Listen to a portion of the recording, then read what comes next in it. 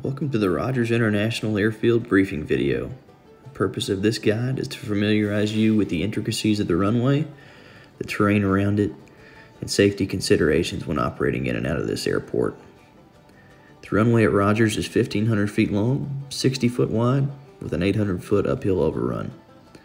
Field elevation is 1,058 MSL. The runway is smooth, has good drainage, and is regularly maintained year-round. CTAF is 122.75, and there will be an air boss on frequency during events.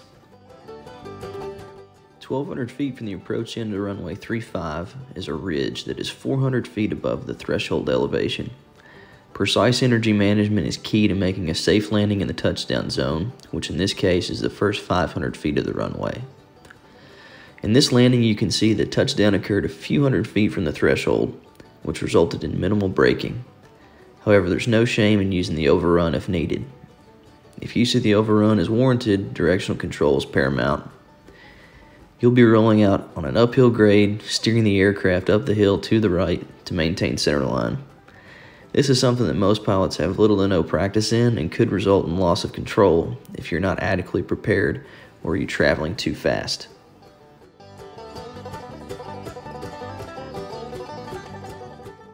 On departure, taxi up to the top of the overrun and accomplish all pre-flight checks in accordance with your aircraft's standard procedures. For most aircraft, a full power departure from the top of the overrun isn't really necessary. Again, much like rolling out, most of us do not practice turning the aircraft on the departure roll while applying power and maintaining center line. You can see the empty oil tank on the west side of the runway. Most aircraft start their takeoff roll at or just before the oil tank and gradually apply full power. The overrun is mostly straight here at this point and offers an easy position to start your takeoff from.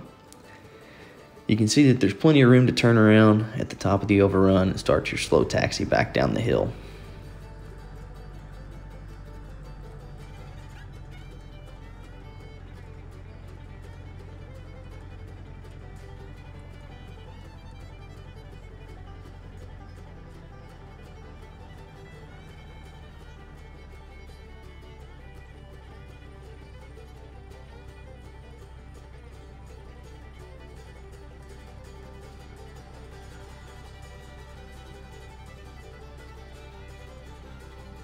From the oil tank, you'll have approximately 1,700 feet of runway remaining, with the first 200 feet of that going downhill. The main hazard on departure is the ridge that is 400 feet above the runway elevation and only 1,200 feet from the departure end of the runway. While there are some high-performance aircraft that can climb over it, this really isn't recommended.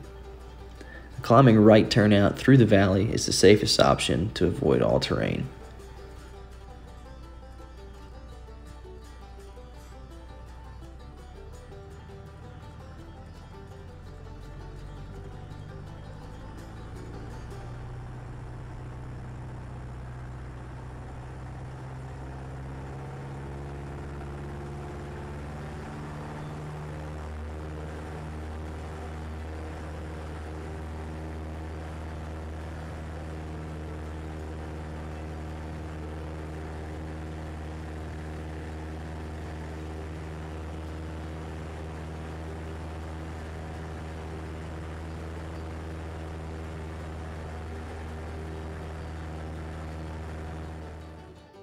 Now let's take a look at an arrival from Stanton, Kentucky.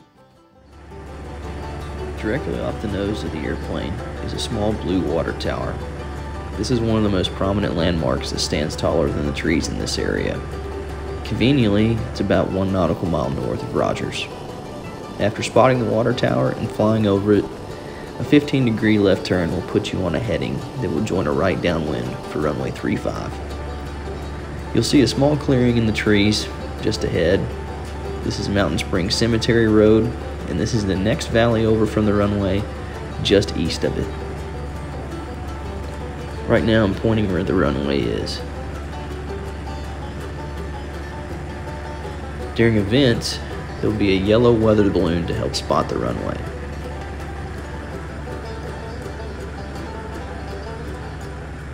From here, you should set yourself up to make a normal right-hand traffic pattern. configure the aircraft just as you normally would for a short field landing. Our goal is to do a stabilized descent to the top of the ridge and then steepen our descent for the last 400 feet left to the runway.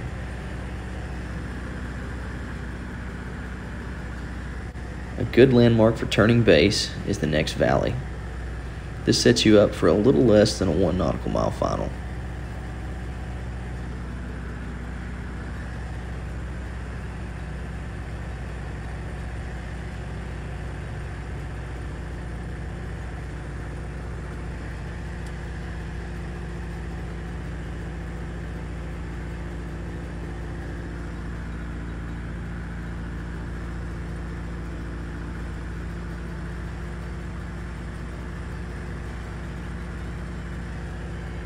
Good situational awareness is key in the base turn.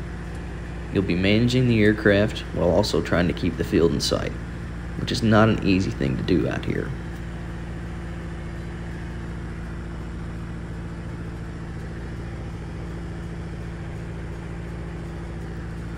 In this frame, it's kind of hard to spot, but the runway is just under the window latch there.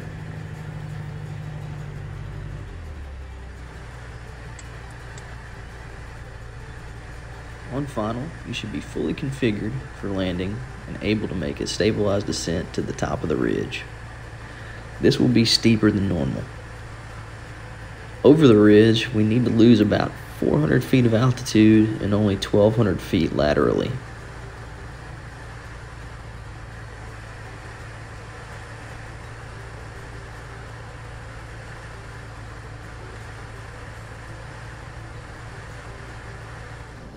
Here's the same approach from the outside of the airplane.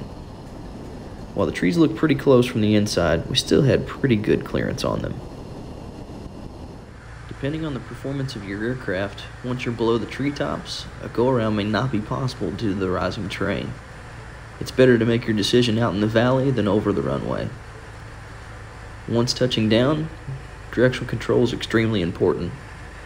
The runway narrows just a little bit in the middle. Low-wing aircraft in particular should be aware of their ability to maintain centerline and where their wingtips are.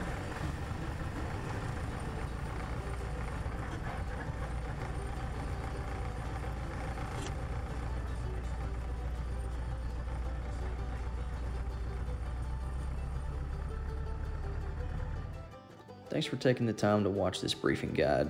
Hopefully it's helped familiarize you with operating in and out of Rogers. There really isn't any other place like it.